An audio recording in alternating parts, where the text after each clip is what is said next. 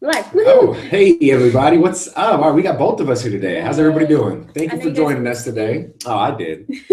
Well, thanks for joining us today. And, Brandon and Sarah here, we are the Harmonious Duo. Happy to be here again in front of you. And what is it? Beautiful Tuesday, right now? It's a Yeah, I Tuesday. think so. Tuesday. And so today we are going to discuss with you why is it that talking can be costing you money? I know a lot of us in the business for ourselves, we decided to get into the business so that we could share a message. And in doing so, that kind of entails that you're going to be talking, right? Yeah, well, and that's the funny thing. Like most people, like when you go into business, and you read like all these books, you go to all these seminars, and you talk to all these like really successful business people. They tell you like you have to be a good salesperson. You need to work on your sales skills, and in order to sell, you have to know how to talk to people. So you have to learn how to talk to people. And so where there's like so much The emphasis. key word in that whole thing was talk, not communicate. Yeah, she's right. She said they tell people to talk, not yeah, and like the whole I messed you up. you did. I just lost my train of thought. The whole focal point that everyone teaches you to go out and learn is how to talk to people, how to talk to people, how to talk to people. And what we've noticed is that there's so many times where you end up talking yourself out of a sale, which means if you talk yourself out of a sale, you talk yourself out of income. And if you continue to do it, you talk yourself right out of a business. And I can tell you from personal experience, because there's been many times where Brandon has, he's come back in and I've relayed conversations that I've had with him where I was adamant that like I was going to make a sale and I was so upset. And so I'm like kind of relaying it to him. And he's like, honey, you should have closed that sale like 8 points in that conversation ago. Like you just talked yourself right out of that sale. And that was the thing. Like I was so focused on talking and getting like all of the benefits and features of what I had to offer these people, in front of them. So they really understood. And like the first sitting. Yeah. So they really understood like what was in front of them, that I literally talked them out of a sale. Scared the hell out of people. It's basically what she did. She just, and it's not just her. This happens to everybody all over the place. And that's just one aspect of how, talking can cost you money. We're going to go into a list of those today. And for those of you who are new to the Hangout, before we get into the goods, we want to share a little bit about us so that you could just kind of know where we come from and feel comfortable moving forward. Plus to kind of hear a little bit about, like we said, where we came from. It wasn't a really pretty place for us not too long ago. And now we're able to, be a main influence to our daughter and make money by creating an income online. So that's something that we are just excited to share with you. And to begin our story, my story started when I was my entrepreneurial journey started when I was about 20 years old. That's when I got licensed as a realtor. And I decided to take things maybe a little more serious in my life. Well, that's what I thought, at least. When I got licensed, which was one of the most biggest accomplishments that I've ever done, it got me to realize that in order to focus on one thing, you can't have anything else in your life, right? And I didn't know what that really meant. So I kept still trying to spread myself so thin with everything that I didn't focus fully on real estate. So in turn, my business failed and it led me back into the restaurant industry. And since me moving out of my house when I was 16 years old, that was really what I had known before I got into real estate. And so that led me back into that. So for a decade then, about 4 years after I got licensed, I was still in the restaurant world. So I was still serving tables, doing things like that didn't really make me happy, even though I told myself that I was extremely happy because I was getting paid every day. I didn't really have to worry about bills, but I didn't have any money. You mind you that, if you look at a server's, and this is just, I'm speaking from experience. If you're different and you're the anomaly, then God bless you. But if you look at a server's typical wages and say they make $80,000 a year, well, I would love to know the average savings of that each server. Okay, so if you have 80 grand as an average of each server, how much money do servers actually save? We don't save nothing. No. We don't, because we're always constantly looking for that next day, because we know that tomorrow we're getting cash. We know that the next day we're going to get cash. So with the way that we think and our mentality, why would we have to save if there's constant money coming in every day? And so that just really baffled my mind to just think about that right now. And so I had that mentality up until I was about 25 when I met this beautiful woman. And so at that moment, when I had realized that I had made quite a big chunk of change, in servers, we know we make money. If you're in a good spot and you can make solid money, you can make good money. And so for a decade, mind you, of working, for 10 years of working, guess how much money I had saved up? I probably had about 200. No, I don't even think I had money. I'm lying. I don't even think I had any money saved up. Okay. And now that is just, I say that because now things are different. You know what I mean? And I can actually kind of grin at that. But in those times, I didn't realize how damaging that could be. And so when I looked into her eyes and I knew that I had to make something different. I knew I had to do something different.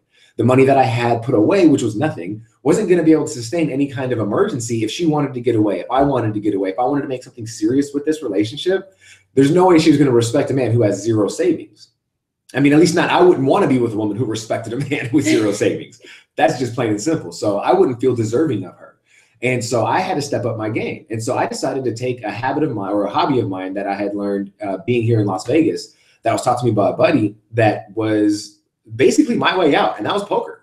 And I just jumped right into it. I dove right in. I did really well for the first few years. And then we ended up having our first child. And it just threw my game through a loop. I had priorities that were set in place and they were just rearranged. And so I had to go around basically a new way of doing things. Well, that was when our buddy that introduces this opportunity that we're involved with right now, our primary company, he presented it in a way that didn't really make much sense, okay? Which is what a lot of people do when they're doing the industry. You know, they talk about their opportunity. They go, hey, you know what? This is what I'm a part of. This is what I'm doing. This is how you can make money from all this. And you're just like, I have no idea what you just said. I'm a poker player. What do you mean I can make? I don't know how to work a computer. I don't get it. I probably still have a MySpace account. You know what I mean? Like, that's how bad it was. You know, I wasn't hip to anything. I didn't know what was going on. She was still kind of involved with stuff, but she didn't understand the money making. She didn't understand how to build a business. There was none of that involved. So we were one of those people who got who resisted for 7 to 8 months. It was about 7 or 8 months that we resisted this information. And then finally, you know, we fell into tune, we fell involved with this, and we started seeing things happen within our life that we never thought were really imaginable before that moment. The things that he was saying to us were actually true. And if we would have not wasted 7 months, we would have gotten back a lot back of our life. And that's just something that we love to share with people, because there's a reason why we want you to take action. It's because we've neglected to do that in our life, and we know the consequences of that. And so before I go on into the meat and potatoes, I'd love to let Sarah share something about herself, where she began and the journey that she got on. Well, for me, mine's a little different. Just a little bit. My entrepreneurial journey didn't even start until I met him. And I think it was maybe at least 8 or 9 months before, it was about 8 or 9 months when we first started dating, that he started asking me, because at that point, you know, we had both quit the service jobs that we were working, and I became a nanny to a family here in Vegas, making you can tell them $150 a week for 3 kids. And I was there 5 days a week. I was there homeschooling them. I went on family vacations with them. I was basically like, they were not in America. anyway, so that's where I was at. And Brandon had been asking me for some time. He was like, you know, you love cooking, you love baking. You spend all of your free time watching all of those shows on the Food Network channel and then going into the kitchen and then doing it. So why don't you just build a business? Because if you do, I could be your guinea pig, you know? So he was all excited about that. And to be honest with you, when he brought that up to me, I thought he was absolutely crazy, because I had never really been talked to from a serious standpoint that going into business for myself was something that I could even consider. You know, I come from a background where it was, you know, you go to school, you graduate from high school, you go to college, you major in a practical, reasonable major that can get you a well-paying job. You go to the job, you just work it, and then you retire. That's fun. And, you know, of course there's adventures along the way, I guess. That sounds so exciting. But, you know, I rebelled against that for such a long time. And, you know, in fact, I never went to college, because my excuse was, well, if I don't know what I want to go for, then I'm not going to waste my money. And so I just never went. And that turned out well. I'm sure that sounds familiar to a bunch of you folks watching this too, right? Yeah. And so, you know, for Brandon approaching me, planting that seed that was something that I could consider, I got really excited. I had no idea what I was doing, but I was really excited. And so I was like, okay, well, I'll just make stuff and then I'll sell it. And then we'll go live this awesome lifestyle. And little did I know that as I started doing this, because I went through the whole process, right? I went through all the legal paperwork to get my business name for the baking company that I was going to have. I had that registered with the state. I had all of my I filed with the Secretary of State. Like I did the whole shebang. I pretty much had everything except a space to sell.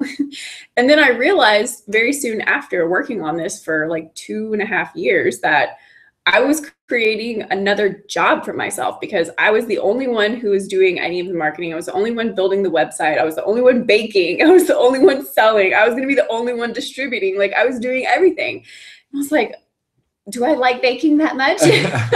And so I was kind of at a standpoint because one, I didn't really know where to go from that point. I didn't know, I had no direction. So I was kind of just stuck.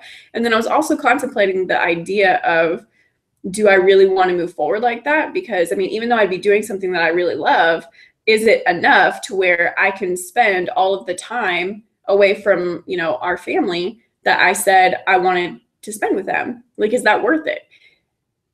And I've dabbled with this process for like months. And yeah, it was interesting. And of course, during this time period, Brandon was, you know, playing his poker. And this was, of course, when he had started hitting his dry runs. And so we were hitting moments where it was just very stressful for us. And, you know, on the outside looking in, everyone thought we had this like picture perfect life. Oh, Brandon, you're like this super cool poker player, make tons of money. You've got like this awesome lady who stays home and never nags you about being gone all day long. Like you guys just have it all together. It's true. And really on the inside, you know, we had our own issues just like every other family, you know. I loved being a stay-at-home mom, but it was really important to me that Brandon got to have as much influence and time with Savannah as I did, because growing up, I grew up with someone who, he was like my stepfather. I didn't know that for like the first 13 years of being with him, but you know, I basically grew up without my dad. And so whenever I had that revelation in my life, I vowed that if I ever did have a family, I did want the dad, assuming he wanted to be around, you know, that I wanted him to be there for his kids too, just as much as I was. That was really important to me. And so, you know, it was a struggle for us because we were at this like fork in the road where it was like, okay, like we're not making money with poker the way that we used to, but that's like our income. And we've already made this decision that we weren't going to go fill out job applications because we vowed that we would never break that promise we made to Savannah, which was putting her in daycare. And so we were again at a standstill, like, oh my God, what do we do? Like we have a growing family. We need money, right? We need to keep the roof over our head. Like, what do we do? And it was actually at that pivotal point where Brandon's friend, I think it was like on the 8th month that he had been trying to pound this into us, where he finally got through to Brandon. And because he got through to Brandon, I was able to see what they were talking about. And I looked at him and I'm like, what is this? And why does this magic circle number right here in the middle of the paper say $8,000 in 1 week? Like, what is that? And so he explained to me what his friend explained to him.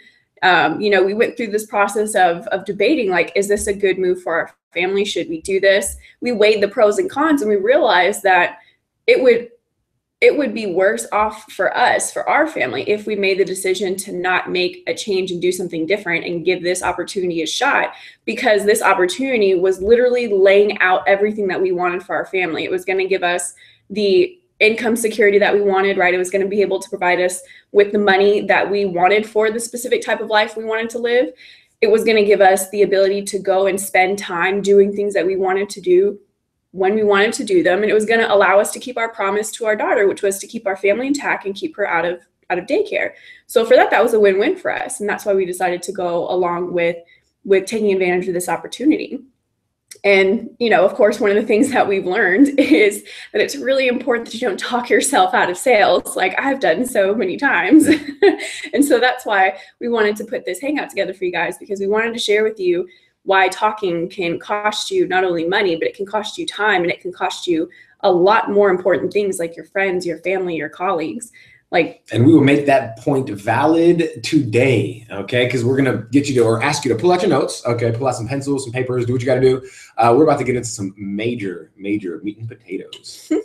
And so the main content for today, okay, so talking too much, what does it do? Okay, now a lot of folks like myself have learned the hard way. And what we learn is that when we talk to people, we sense a bit of frustration that gets back from them. So it's never really that.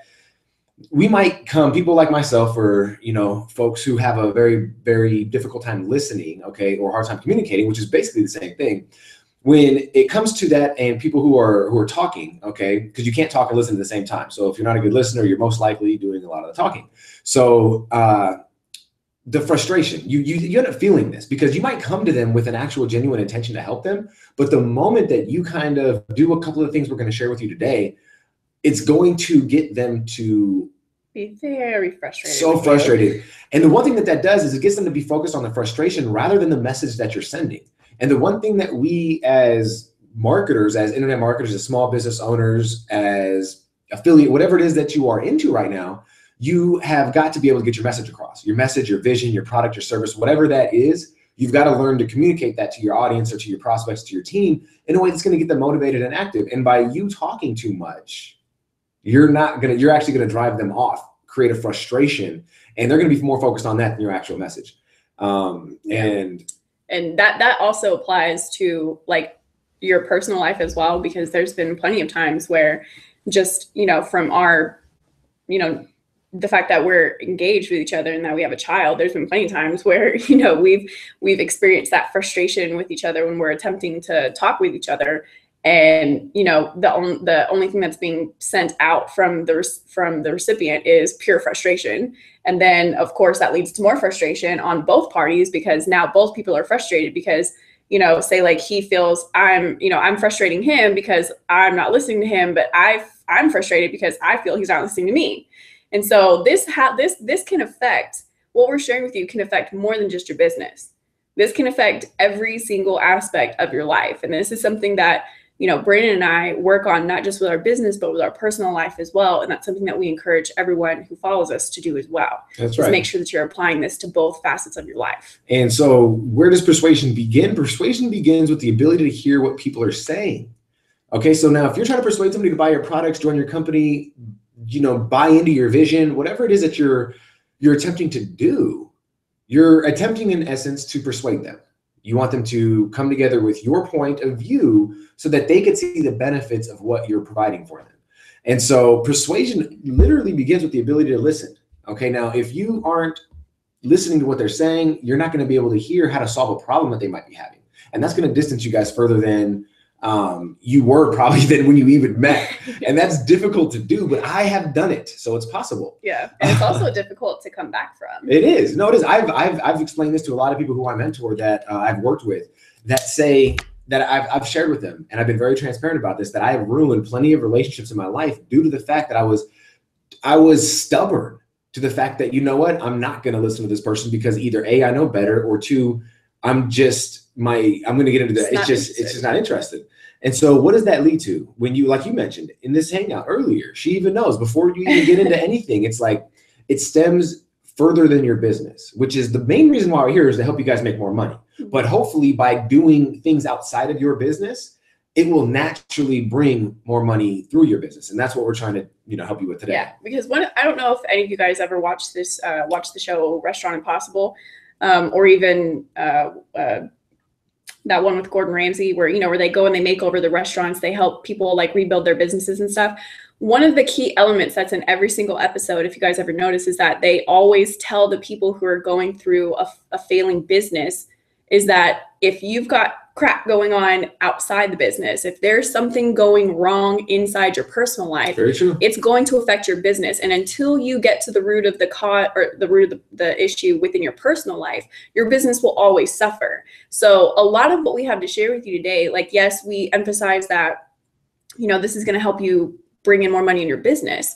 But it's only if you're willing to accept the fact that this works, as long as both your personal and your professional lives are, they're in sync with each other. If you've got issues going on in your personal life, like what we're about to share with you in just a second, then that's going to bleed, whether you want to admit it or not, over into your business and vice versa. So make sure that the advice that we share with you in today's hangout, that you go and you leave and you take a good hard look at if any of these areas we talk about are affecting your personal life. And if so, could that be the reason why your business might not be doing as well as it should? Yeah, it might not be that it might not be that you're talking too much. You might have been here just to hear that. Yeah, you know what I mean? There you go. So, but one of the things that it leads to, that talking too much can lead to, guys, is a loss of not only your closest friends, who maybe you've been friends with for years, but it can also lead to a loss of colleagues and acquaintances, people you know inside your business sphere, as well as coworkers and employees and family members. It's very true. Yeah, we've had plenty of experience with a loss of all of these. Yeah. So it's not like we're coming from this pedestal of perfection, like, you know, we don't have this issue, but we know people do. No, this is coming from people who have experienced a loss with all of those people that we mentioned and experienced the damage from both personal and professional aspects of our lives. And the most common way to not listen, because there's a million ways that you could just tune people out and not listen. And it's, for one, we all know it's a little disrespectful, but the most common way that we've noticed, and I think there's been researchers out there, I don't want to claim a website or nothing, because I just read this one book. Okay. So I'm just saying that there's been other researchers out there. I know it just because he claims it, but that say that, that's what it is. That the most common way to stop listening to somebody is by over talking. And I know that even in today, me knowing that, me even being aware of that, I have come to the realization that, you know what, that is one of my areas that I've got to work on. Because when I get to a point where, say, me personally, just now, I'm gonna be transparent, and I know hopefully this can relate to a few of you, but when I get to a point where it's like a heated discussion, I tend to be that man that overtalks. And that is my biggest downfall, is trying to learn, or is doing what I can right now to learn how to control that. Because for one, it's going to show more respect to the people that I'm talking with, even if I don't agree with their point of view. Okay. And number two, it's going to get them to be more, it's going to allow them to be easier to be persuaded in future instances on points of view that we do agree on. Well, what's over talking? I think because there's a lot of ways that you can misinterpret the type of over talking that we're talking about. Like that. There you go. No.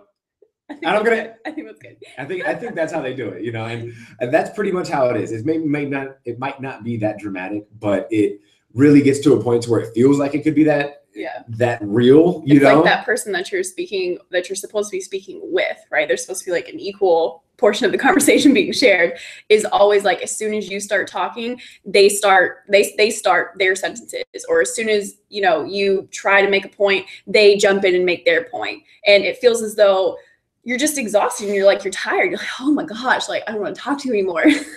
You never let me say anything. Exactly. And when most people overtalk, what we've realized is that the compulsion to speak actually devalues the function of listening. So think about that. The compulsion to speak devalues the function of listening. So every time that you feel like you want to speak, you're telling your mind psychologically that it's not important what this person is saying. I am more important than this person. That's literally what you're telling yourself. Mm-hmm. That's a mind blower, because so many people that are over talking, they're not selfish people. They're not. They don't even believe what they're doing is selfish. But if you actually get down to the root of it and you look at the psychological aspect of what you're doing, which is devaluing that you're listening. And that right there is a very sign of selfishness, disrespectful. And I know that I'm very guilty of this still, but it's something that we all have to work on. And the better that we get at this, the more money that we're going to make. And that's why this is one of the biggest things that we could share with you today, is to make sure to take this information, run with it into your business as well as your relational relationships. Yeah. And plus, it's something important to note is that the people who are not being listened to, like, they feel that. They know when they're not being listened to. And that's really crucial for you guys, especially if the person you're talking to is, say, a potential client or a potential buyer, because then all they're going to do is they're going to turn around and they're going to talk about how they felt as though they were ignored and that person only wanted money from them. And they're never going to go back to this person again to buy their product in the future, because they're the person who doesn't listen and they just don't want to deal with it. If you're labeled as someone who doesn't listen to others, like, people don't want to deal with you at all. And again, we know this from experience, and it's not a fun place to be. So that's just something to it's true. And so ask yourself right now, I mean, just to be honest, do you like talking more or do you like listening more? I mean, just ask yourself. It's not rude or wrong to say that I like talking more. All that means is that you just have to listen more. It's like an equal balance. You know, the more that you listen, the more opportunity you'll have to talk. It might not be that opportunity that you're looking for, but future opportunities will arise and you'll be able to express yourself to people who actually want to hear what you have to say. But you've got to go through that cycle of listening more. It's just the way that the universe works. Yeah. And this, I'm sorry. Oh, no, go ahead. But there's this saying that one of our mentors shared with us. I think it was like sometime last year, but he had this really cool phrase, and he said, you know, we're all born with one mouth and two ears, which means we should be speaking twice as less as we are listening. So that's not good. And I mean, I think it'd be pretty cool to have two mouths, but you know. Oh, I think you do sometimes.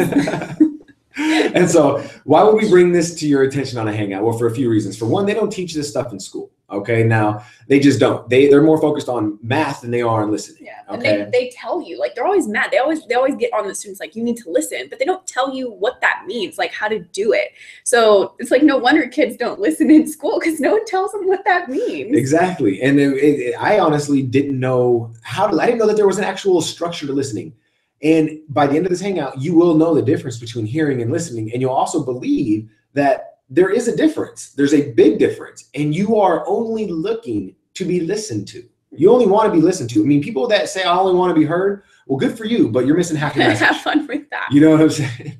And it's highly prized as a desirable interpersonal skill. So this is what's very helpful for business. And if you are unaware of what an interpersonal skill is, it's basically your relation. It's the way that you look or can get in tune with other people's emotions, the way that they move their motivations. So that's a very good trait to have in order to get in tune with those things, is to be able to listen to what they're saying, because they're going to tell you through not only body language, but through their actual mouth exactly what it is that they're looking for. Mm-hmm. And then you could provide that for them in a way that nobody else has, because you are the one person, and I'm not joking about this, like 1 out of 100, if not even more than that, people who are actually listening to their audience, listening to their clients, listening to the people that are funding their business. You know what I mean? Like, it's crazy. If you look at the statistics, I think that's what it was. I think it was less than 5% of the people in the book that I was reading, The Art of Persuasion, 5% of the people from their studies did listen.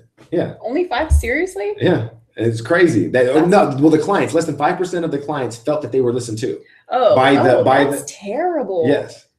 Yes, that's what I mean. Wow. And that's nasty. And look at that. That's a company standard. That's an industry standard. You have people making 7 figures doing that.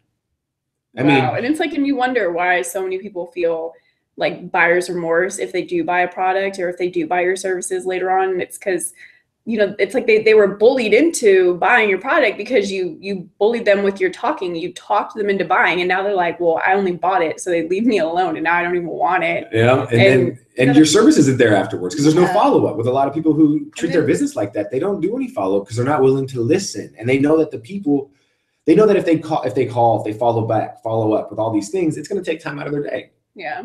It's just the way it is. And so with us, that's one thing that we stress to our team, stress to our people who follow us on wherever we're at, you know what I mean? Whatever we put out there, it's to let them know that we are readily available to help you guys get to that next level. Okay, if you're serious about making money, we're serious about helping you make money. And that's plain and simple. You know what I mean? So, which means we will communicate with you. We will not talk to you. We will communicate with you. And this was something that I'm going to read off the screen real quick, but it was really funny when I read this, because nobody accuses you. Nobody will ever accuse you of listening too much. And the example they gave was, I just couldn't stop this person from listening. He made me miss my plane. And also, and people in business are also drawn to good listeners. But that's a good point. You're never going to miss your plane. You're never going to miss a show because you couldn't get somebody to stop listening. Yeah.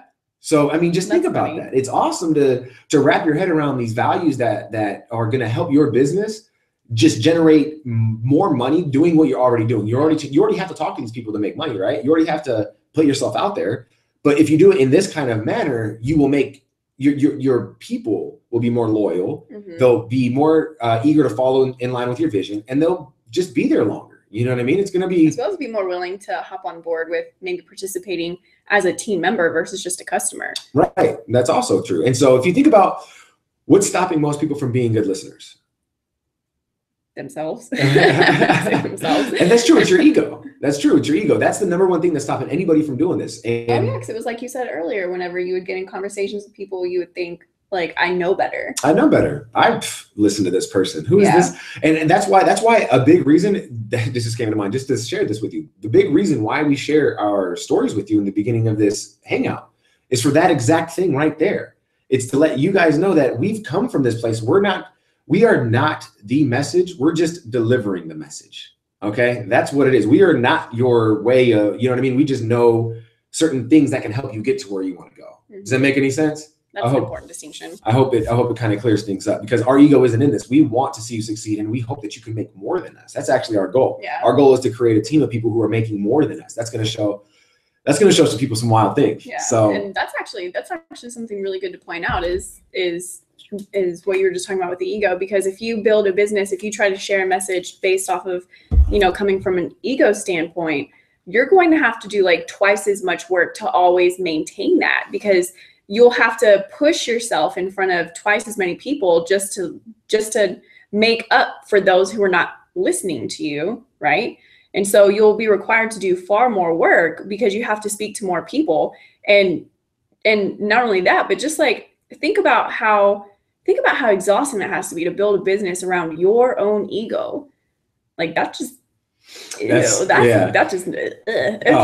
Versus like coming from a value based, we're like Brandon said, like we're not the message, we're just delivering the message. When you can build a business around that standpoint, then that relieves like so much pressure off your shoulders, because it's not about you, it's about helping other people. And that's why we're here. That's why we hope you're here.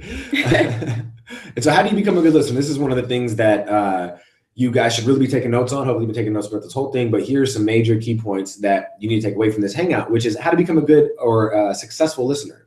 And so number one, you have to get all the distractions out of your head. Now, how do you do that?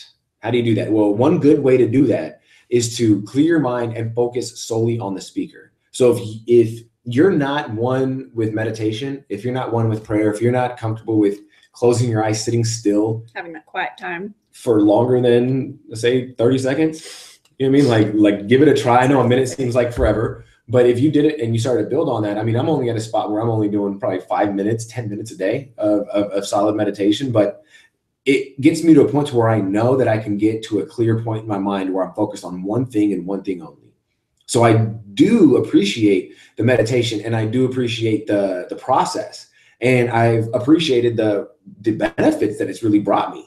And so with you being able to clear your mind, it allows you to focus exactly on what's being said. And in that way, there's nothing else going on around you. And because most to feed off that point, most people, they assume, okay, if I'm looking at this person in the eyes, then I'm listening. Which me and her knows is absolutely wrong.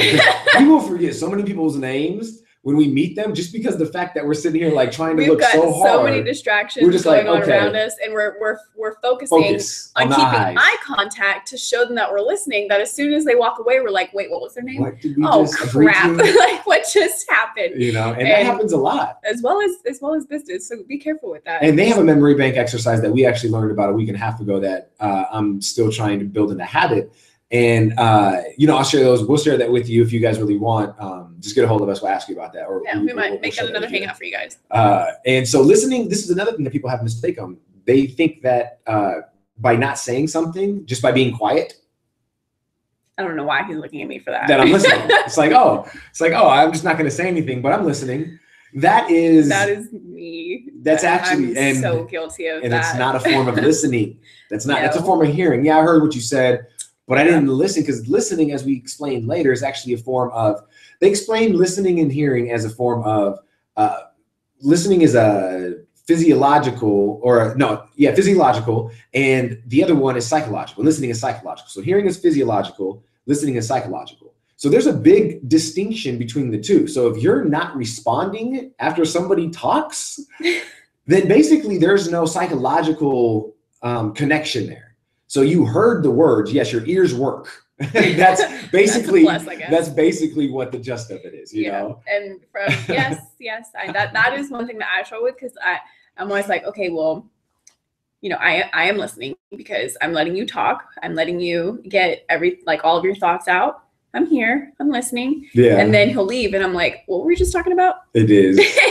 Because when you hear stuff, like he said, because you're not experiencing that psychological shift that happens when you listen, it literally, and I hate this phrase, and I know it's a strong word, but it literally goes in one ear and out the other. And my mom used to say that to us all the time growing up, like, you have to listen, stop letting things go in one ear and out the other. And of course, we had no idea what she meant, but basically, like, if if she had had that definition that he just gave, like we would have probably been a little bit better off, because I will be very quiet and I will listen when Brandon talks and then he leaves. And I'm like, I don't remember what we just talked about 2 seconds ago. It's because there was no response, and I'll just I'll leave the room halfway through. And I'm sure there's people doing it right now. I've actually begun to do it with other people, because when there's no response, when there's no communication back, whether it be on the phone, live in person, or whatever, I began, and I started this a few years ago, probably around the time I met you. So it wasn't you that did this to me, luckily.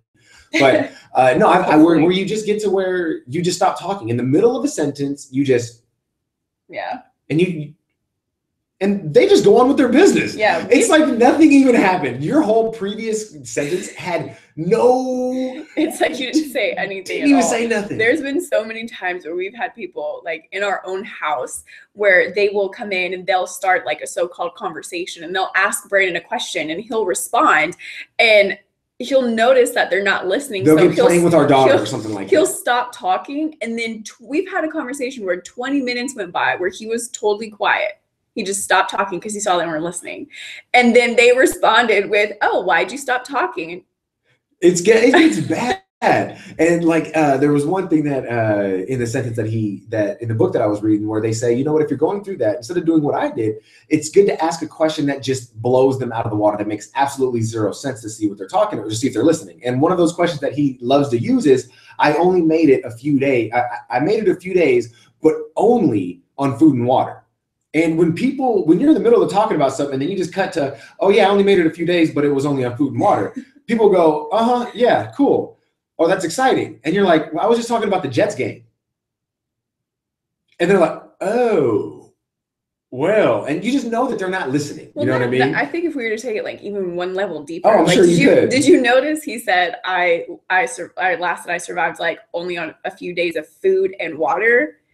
Like most people, when they talk about surviving stuff, they're like, I survived like 8 days on just coconut milk in the Amazon or whatever it is, you know? Right. There's usually no food and water involved at the same time. That's right. And so that's pretty something easy else. to survive. He straight up just basically said, I lived these last few days doing what I normally do, which is eating food and drinking water. And that was exactly, and that's just to test your listening skills. I mean, the first time he said that to me, I laughed. And that's what you get from somebody who's listening. I was like, wait, hold on.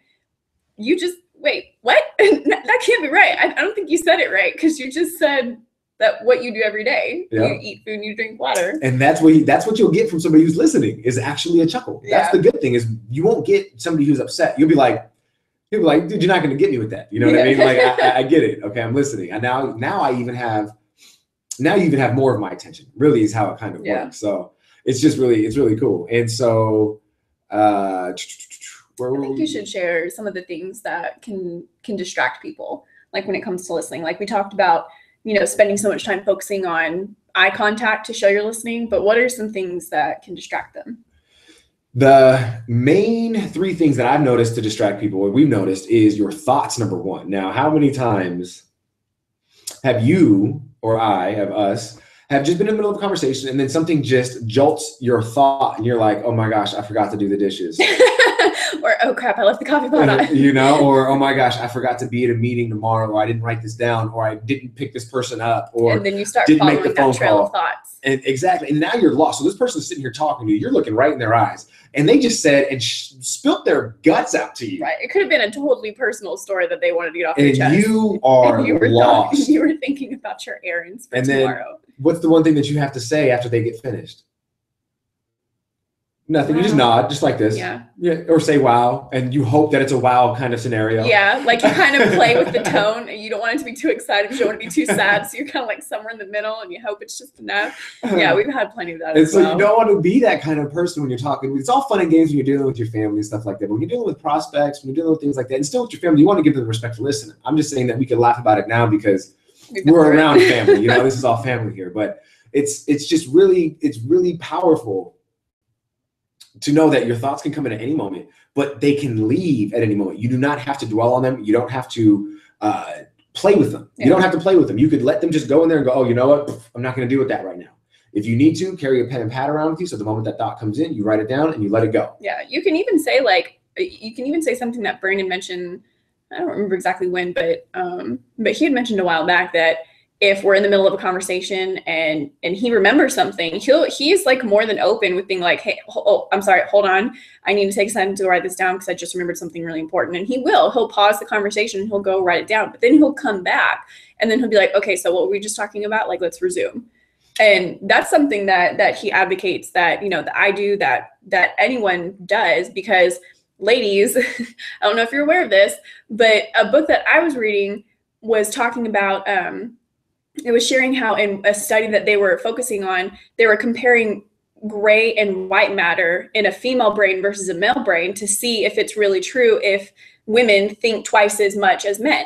And it actually turns out that we do. Doesn't mean they're twice as right. Yeah, whatever.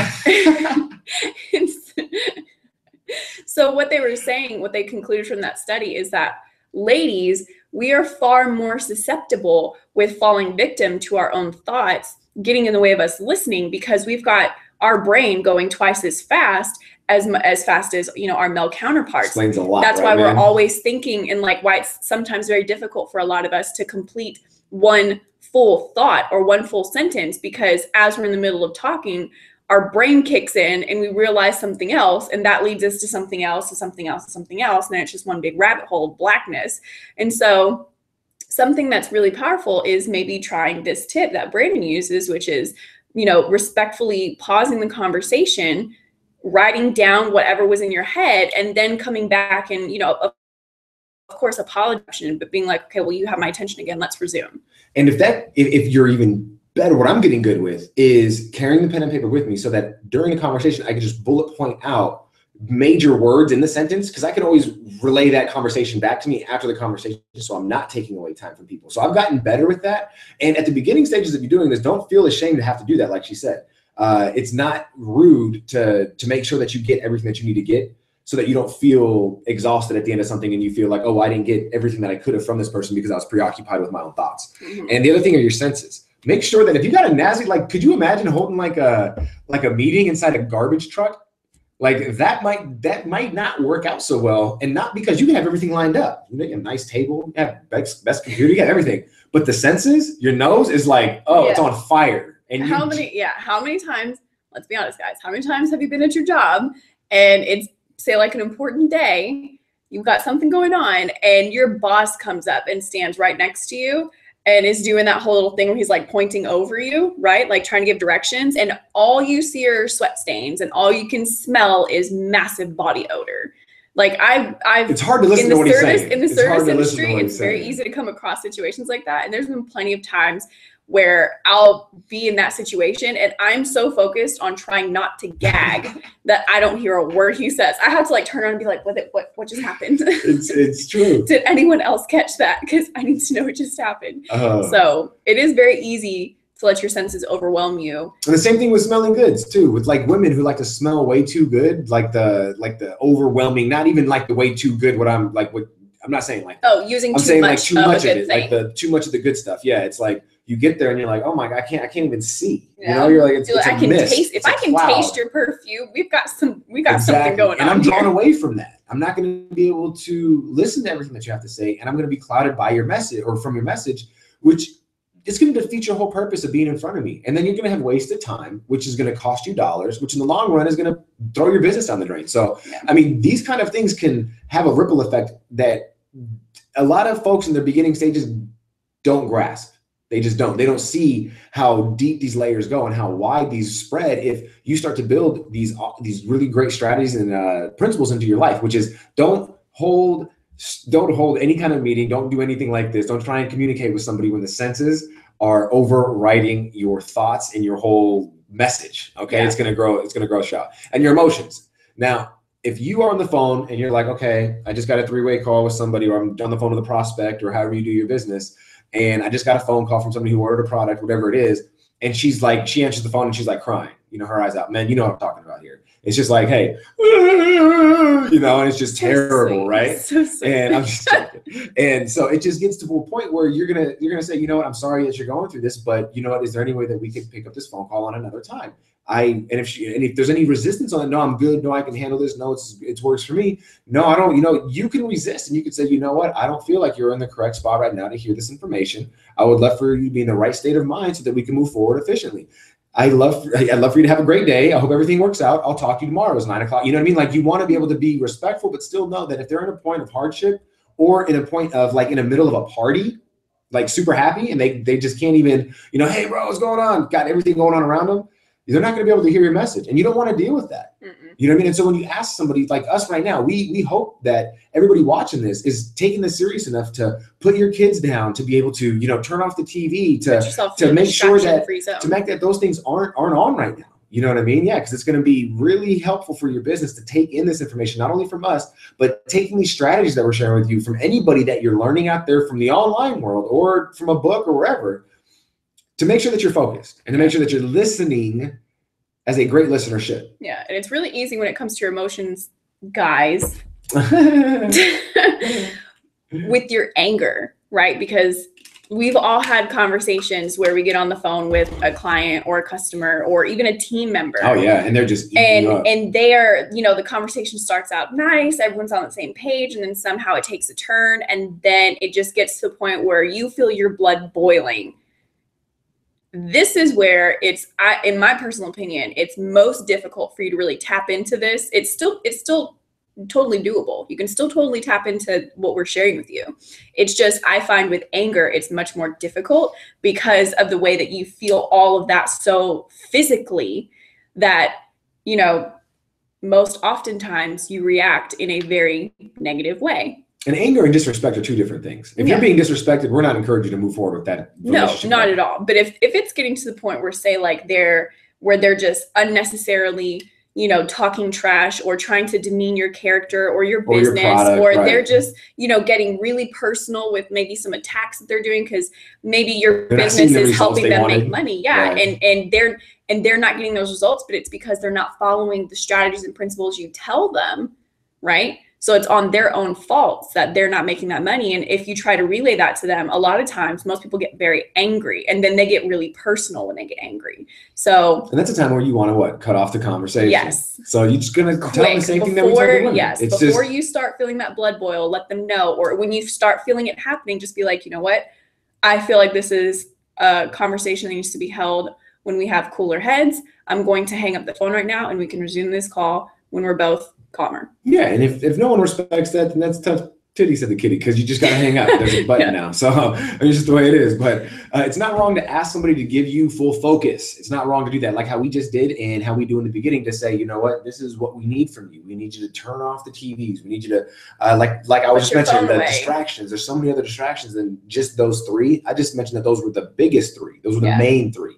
So we also have TVs, newspapers, because visuals. A lot of people who will say to you, okay, well, I could listen while I could listen while I'm watching TV.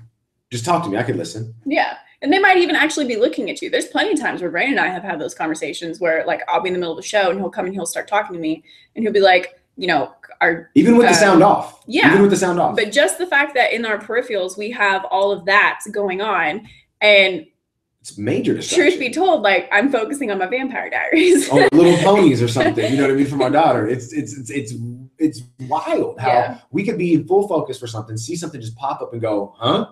And then we're done. We're totally done. And we want to be. I mean, we've always been, you know, the kind of people who want to see success and do these things and learn from stuff. And so we know these strategies and these tips, and we still fall victim to them too. So it's not like we're living this perfect life telling you that this is what needs to be done so that you can be perfect too. And what we're sharing with you is that this is a constant and never ending battle, but to know where to work is going to be monumental to your business and growth, or to your growth of business. It's also going to help you separate yourself from everybody else within your specific company or business or brand or whatever the case is, because then you'll be the person that people look at compared to everybody else. And they're like, oh, I like going to this person because they listen to me. Whatever I have, they listen to me. So if there's an issue with their product, I can come to them. They'll listen. If there's an issue I have with a strategy to implement, they'll listen. Versus the guy next to you who's like, all he does is talk to me. He talks at me. He talks down to me. And all he's telling me is to just buy more stuff. And he's ignoring me. Like, if you were to put those two types of people together, sure, can the latter person make sales? Yes, but they won't be long-term sales. They'll be just short-term sales. We're helping you put stuff in front of you so that you can create long-term sales. That's right. Which is better. And we are about, we're like 3/4 of the way done, folks. I know it's about 20 minutes over, and we do this all the time, and we're sorry for that, but we love that you guys are sticking with us, and that we hope you guys are finding massive value in this. But listening is truly a skill. Listening is truly a skill. It's not something that you could just kind of, it's not a talent. It's not, you're not just like born with being a good listener. No one is born with okay. You've got to build this into your values. You got to build this into your habits, into your daily routines. You got to figure out new ways and tactics that work for you and your personality. And the reason why it's a skill is because we think faster than other people speak. Okay, she was mentioning before that, yeah, ladies are about 2 or 3 times probably faster than this. But I'm not sure if this is an actual average for all genders, or if this is just an average of men. But it's what they say is the average person talks between 120 and 150 words per minute. And the think rate is between 600 and 800 words per minute. Okay, so just imagine what I said earlier. If 600 and 800 words per minute is how fast a man thinks, ladies, double that for you. You know we've got some work to do. I mean, that means that your thoughts are literally roaming around 3 times faster than anything that I could speak about. So there's nothing I could say that could keep you to calm your senses or calm your thoughts. The only thing that can be done is you to take control of your mind. And by you clearing your mind, gaining focus, like I mentioned earlier, and clearing out all that junk inside your head. Okay. And so the listener is always going to be ahead of the talker. Like we mentioned, he's always going to be ahead of the talker. And the way you listen is paramount to moving any relationship forward. Yeah. Okay. And the biggest thing that we mentioned yesterday, or that I mentioned yesterday on the Hangout, was empathy. Okay. Now, this is something that I've learned to work with because it's difficult for my kind of personality and where I come from in my past. It was difficult for me to show that without showing weakness. You know, like typically empathy for me, where I come from, would get you beat up. Yeah. You know what I mean? If you guys don't understand, because we hear a lot about sympathy, so we know what that is. But for those of you who are on here who don't really grasp what being empathetic means, it just simply means being able to put yourself in a full understanding. You may not have had to go through what they're going through, but you can put yourself in a place of full understanding of exactly where they're at emotionally, physically, psychologically. And in doing that, you build a connection, you build trust with them because you're being empathetic with their situation without having gone through it yourself. Exactly. And if you remember the formula from yesterday, that's a huge part in your success in business. Yeah. And so how to move forward and use this in your business. Now we get to the goods, right? Now you guys are like, oh my goodness, we finally got to all this stuff. Oh man, well,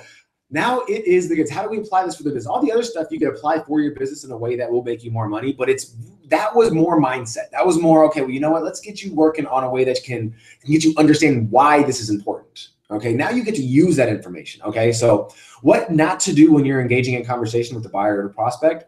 You don't interrupt.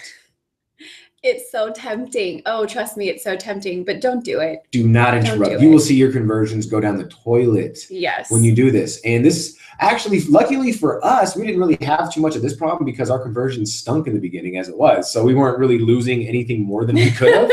But it's still true to case. Okay. Yeah. So you want to be able to make sure that, because I know that for a fact, if we started doing that now in our business, we would see a decrease in things. If we started to just interrupt everybody that was talking and started to just cut people off and, didn't give people a chance to speak and things like that, we would definitely see a decrease. Yeah.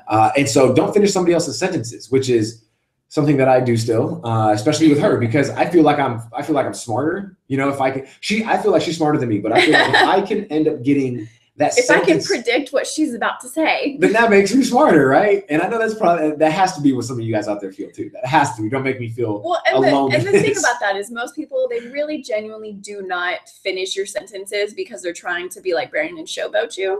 No, showboat myself. It was to make myself feel good. What they're doing is they feel like they're on the same page with you, and they're 9 times out of 10 they're really just coming from a place of genuine excitement that they know what you're talking about. So most people will finish your sentence, not because they're trying to be rude, but because they're generally trying to show you that they understand what you're talking about. Well, and then the big problem with this as well, I think a big problem with that is you actually put thoughts in people's heads. Yeah. That's so true. If you were to hear from a prospect who's saying, I think I can come up with the money, and you go, what, you just can't work more hours at your job?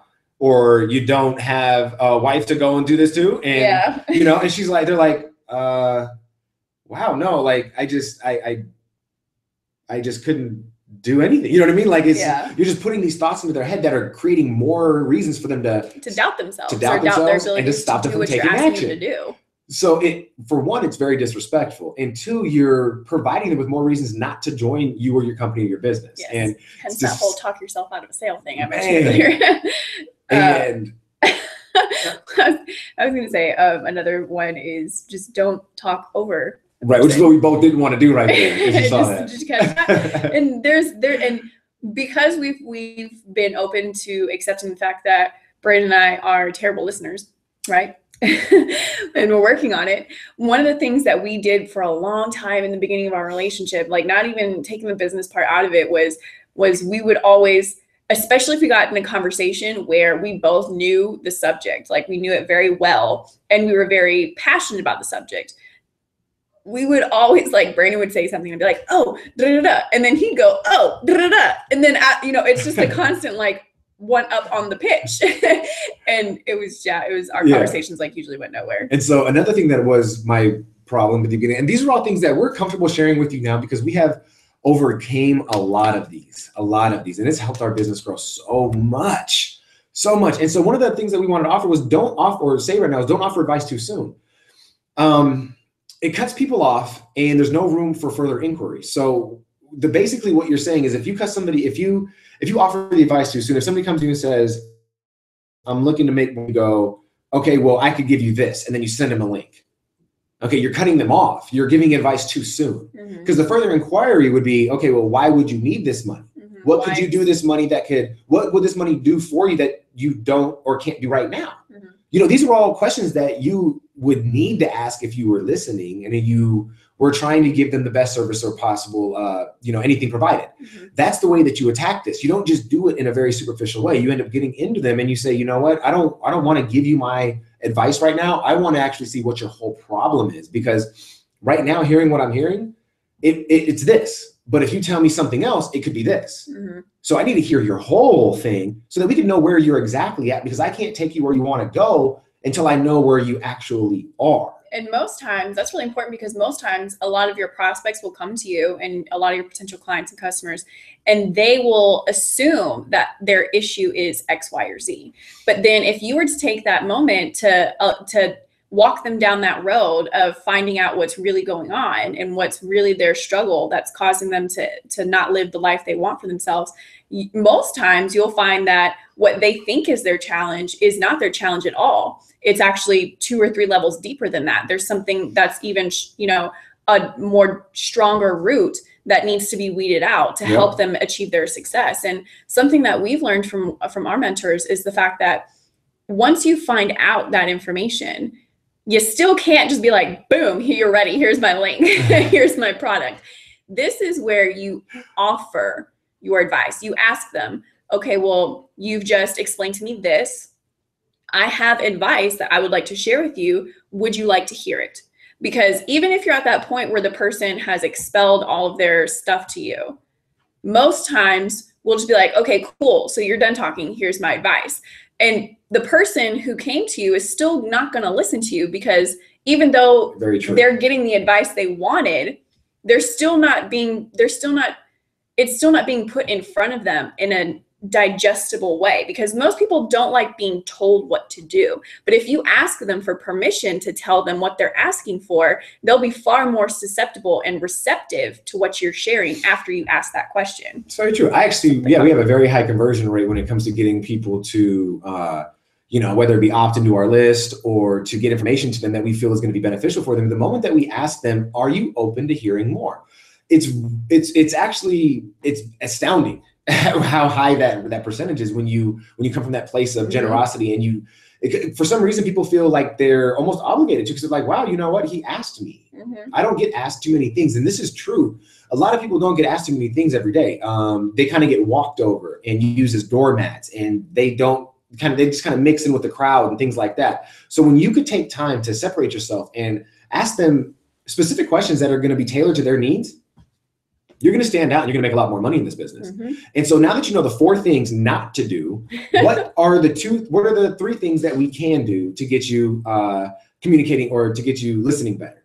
And so when you're in a conversation with a customer, prospect, family, friend, member, whatever it may be, you want to paraphrase. This is something that she's extremely good at.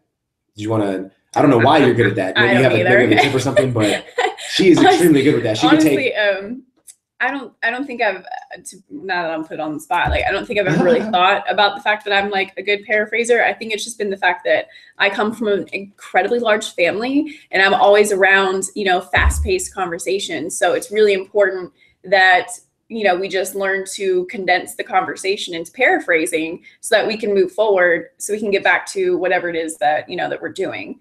And I honestly, I think that's just really where it comes from. I didn't realize that it was a skill, but since we've learned what we're learning, like, hey, I can do that. And paraphrasing actually does two things. It shows that you understand the other person. Okay, it shows the other person that you understand, and it shows that it's you showing yourself that you can relay the exact message that they have just said to you, but in your own words. That's going to provide clarity to not only you, but to the other person. It's going to allow a sense of kind of like a relief to say, okay, well, my message has been conveyed. Now, whether or not they run with it, whether or not they find value in it, whether or not they want to do anything that I'm asking them to do, that does not matter now. What matters is I've communicated effectively and they understand my message. Mm-hmm. Now, just let God take its course. You know, that's just going to, whatever happens, happens. Yeah. Okay. You've done everything that you could do.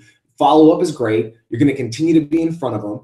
But as long as you come from that place of being able to paraphrase what they're saying, because like a lot of people who are on talks with their clients and with their team members and things like that, who are going through these problems or hearing these aspirations and things like that, they have a very difficult time paraphrasing this. And the person, I'm going to be honest with you folks, that's what I was about to say. Yeah, that's the last thing that you want to do is when I'm on the phone with you and I'm sharing with you my dreams and my goals and where I want to be at in the next 90 days, the last thing I want to do is for you to go, okay, so you want to be here, here, and here. And I'm like, well, yeah, that's exactly what I said. I mean, you're not even going to take that around and make it your own. Yeah. You know what I mean? Like, I want to know that you understand me in your verbiage, in your language, because then we can move my dream maybe to another spot, maybe a little bit bigger, you know, because if not, it's just me working on it. Why do I need you here? You know what I mean? So just take that in for what it is.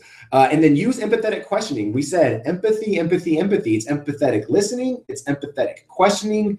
Empathy, empathy, empathy in this business is going to get you paid. And it's just going to be something that is not being taught right now. In the industry right now, we've actually joined a movement. We are co-founding members, okay, of an Epic Story Academy that is changing the way that the industry does business, okay? And we're just proud to say that because empathy is a big part of that. Yeah. It's not about agitation. It's about aspiration. It's about getting people to be where they want to, getting people to go where they want to go through encouraging words, not fear-mongering tactics. Or pouring salt on the wound. Right? You know, we don't want to do that. And empathy is a big part of that. So you want to use empathetic questioning. And this gets you to dig deep and it gets you to look like a mind reader. Because when you do this, people are going to look at you and go, wow, that's exactly what I was thinking. And you're going to go, oh, cool. So we can relate. Once you can relate to your person on another level, they're going to be more open to buying from you on a regular basis. Yeah. Well, and it feels like you solidified that relationship of knowing each other like 5 times faster. Because if you can do this with a person who maybe you just met, this is like your first phone conversation. And within the first 15 minutes, you can establish that sense of, well, I feel like I really know this person, so I feel comfortable moving forward. Like you've already put yourself one step ahead of most other people. That's it. And so listening for deep, that's the other thing. Okay, so the third thing is to listen for deep meanings in communication. Now, there's a lot of people right now who have a very good receiving set. Okay, their broadcasting set, their talking set isn't very good, but the receiving set is very well. And this is going to help you out because it's going to get you to receive communication on a deeper level. You're going to be able to tap into people's core motivations, per se, okay, a lot faster than somebody else who is more of a talker.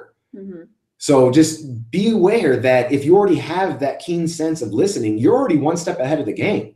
You're like ahead of the curve by a long shot because there's so many people right now in the business that are not taking that step to do that. So by you already having that awareness, do you see what I'm saying? It's the way it's no other thing that you can be done. And you know, well, plus I was just gonna say one little thing about that is the fact that if you can do that, one thing that you can also be very receptive with when you're communicating with other people like this is you can pick up on what one of our other friends calls the energy behind the words. Because how many times do we have conversations with people and we're like, well, they said this, right? But then when we're thinking about it, we're like, oh, like, that's not really what they meant at all. Like they said this, but if you play back the way they said it, the energy they put out to it, like the tone of voice they used, you'd know very quickly that they were screaming at you, like, I need help, or this is really bothering me. And what I want you to do is just show me that you see that, you know, because most people, if you ask them how they are, they're gonna be like, oh, I'm fine. Well, how are you doing in your business? Oh, I'm fine. But if you're listening, if you're being receptive, like he was talking about, then you'll be able to pick up on those subtleties where if you ask that question, you can pick up, you can pick up on the fact that, you know, you can be like, well, you know, you're saying that you're doing really well, but I'm feeling this from you when you say that. You know, why do you think that is? What's going on? What can we talk about? You know, we're asking, you know, just empathetic questions like, you know what, hey, I've been going through this in my business. Are you seeing, what kind of results are you seeing? You know, like, these are empathetic questions. These are questions that are going to get people to think about, okay, where have I been? What do I want to do? Where do I want to go? You know, and that's why when you get them to open up like that, it creates a bond that is really hard to be broken. And that's what will keep us in business for ourselves, and what will keep you in business for yourself, and what will keep your team in business for themselves. Long-term sustainability. For long-term, exactly. Is that loyalty, it's that trust, it's that fact that, you know, when people come to you, they know that you're going to listen, like she mentioned, and they know that not only are you going to listen, but you're going to do your best to provide a solution to their problem. And that's why people join teams. That's why people take advantage of opportunities. That's why people do things that are going to better their life. And so that's why we cannot overemphasize the importance of learning. Listening. Listening. Learning is, I can't overemphasize the importance of learning either, just to be safe. That's a whole other hangout. But I can't say overemphasize at all. Get some, there we go. Maybe some water will help. But so tell them what did you learn today? Well, what did all of you folks learn? If you guys were listening, right?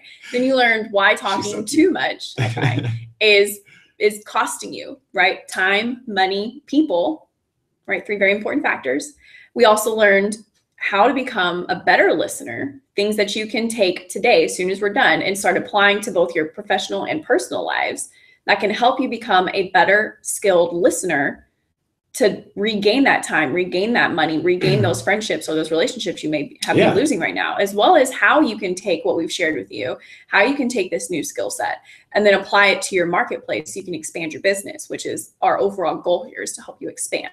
Help you make more money. Yes. That's what we want for you guys. And like we said, we always share this with you, with those folks who come on these hangouts, and there's so much more that we go into depth with our team, and we're going to give you an opportunity right now to join that team. And it's really to work directly with us so that we can help you in whatever company that you're in. Honestly, if you're not getting the leads that you want to for your company, if you're not seeing the results that you want to see, there's probably a reason behind it. And I'm not saying that you have any lack of. What I'm saying is that maybe it's just the people that are around you, the teachings that you're learning, the process that you're doing it. Maybe there's just one thing that you need to hear. Maybe it's a ton of things. You know, I'm not sure where you're at in your business. We're not sure where you're at right now. Yeah, we'll never know that until we communicate. But then what exactly? But once you end up taking action, you end up saying, you know what, today's hangout was pretty awesome, a ton of value, and I see that these guys show up every day for us. Days a week. For us. You know, I mean, that's really why we're here, is to help new entrepreneurs, people in their business who aren't seeing results, whether you're new or not, to get those results. Because we were new basically until about 3 months ago. Okay, we were in the business for about 18 months, but honestly, we didn't take it serious until the past probably 90 days. And in those last 90 days, we've seen more results than we have ever seen ever. 18 months and before. You know what I mean? It's crazy. And so that's why we decided to take action now, start doing these hangouts for you folks that we believe is going to help you, whether you want to run with us or not. And that's why we're dedicated to providing you with this value every day. Because it doesn't mean to us. We're not caring about your $25. We don't care about this. We care about you seeing success, whether that's with or without us. And that's the big reason why we're here today. So as you look over, I'm not sure if she just made it visible or not. It should be over, if you're watching this on Google+, it should be over to the left of your screen. If you're watching this on our Facebook fan page, then it should be on the bottom of the page. You should see a green button that says work directly with us. Yeah, and you just have to press that if you found any value in today's message and you feel like you really want to take your business to that next level. We have some things right now that we're going to give away to you folks who decide to take action right now. Now, What are we gonna? Do you want to go through that? I mean, Yeah, I love it. We have 4 things right now that we're also going to give away to you folks. So make sure to pull out and get ready, because this is going to be an amazing opportunity for you folks to take your business to that next level. Yeah, one of the benefits that we share with people who, you know, are fast action takers and see the value in what we're about to offer is the fact that we give you guys a one-on-one coaching call. So about 15 to 30 I guess it would minutes. Be 2-on-1. Because there's 2 yeah, of us. That's true. That might be better. Let's call it we'll do 2-on-1. We have to work on the verbiage. But usually we give this call, we charge about $197 for this call. For just 15 to 30 minutes of our time, that's usually what we charge most of our clients. We have a lot of value that we give to you guys in a big game plan. Because what we'll do is in this 15 to 30 minute coaching call is we will do exactly what we've been talking about today. We will help dig deep. We'll discover, you know, what it is you need help with, why you need help with, you know, achieving those results that you're not achieving right now, where it is you really want to go and why, and then help you develop a game plan, right? Your next 90-day game plan, step by step, to help position you to the results that you're looking to have for yourself that maybe you're not getting right now. But we'll also invite you, and this is again only for the people who take action and click the button either to the side or the bottom of your screen.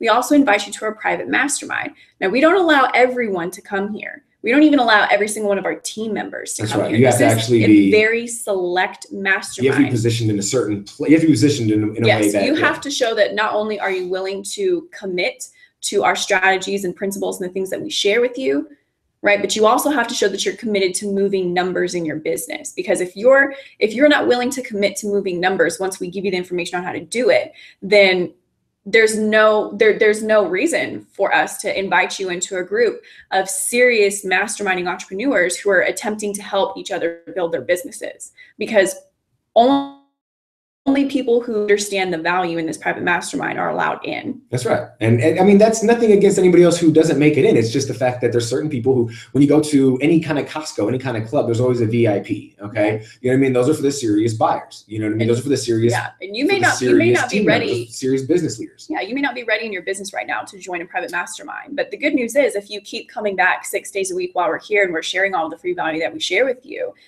you do still have an opportunity to put yourself in that position to be ready, which is another reason why we give these free hangouts now. And then of course, you're going to get tons of support from not only us, you're also going to get tons of support from our team. You're going to get tons of support from our actual support staff that we have on, on our side. Yeah. So you're not going through this journey alone. Even if you're building a business outside of our specific opportunity, you still get access to the support, the encouragement, the accountability. You still get all of that because again, our goal is to help you move numbers in your business. Yeah, we make ourselves readily available for all you folks so that shoot us an email, subscribe to the channel, whatever it is that you got to find us on, whatever it is, we make ourselves readily available for that reason, exactly that we want to see you succeed. And so for those who have made the decision, actually, and we'll get notification of that, for those of you who have made the decision right now to go ahead and join with us, we're going to go ahead and be holding a private hangout for you guys that is specifically for you folks who decided to take action. And now this is something that is beyond. You can add that to those things that we just gave you, okay? So all those things that we just gave you, okay, so it's not going to be the $197 for the call. It's not going to be everything else added up. It's not even going to be $99 today, okay? It's $25 to get started with us and working directly so that you could share in this with us. These strategies, these tips, these things are going to help you get to that next level. And the only reason why we ask this to people, honestly, is to let us know that you're serious about making money. We call this a micro commitment. So there's nothing really big about this. It's just to show us that you are ready to take this vision forward and to run with us, so that we can help you make some more money in this new year. And and you're willing to take what we share with you seriously. Yeah, and it's going to happen immediately. That hangout's going to happen immediately right after this hangout right here. We're going to get in contact with everybody who decided to make that powerful decision. So for everybody else, we will see you guys back here tomorrow at 3 p.m. We love you guys for sticking out for this long. I know it took way longer than normal, but we had some fun, shared some massive value, and we love you guys. See you guys tomorrow.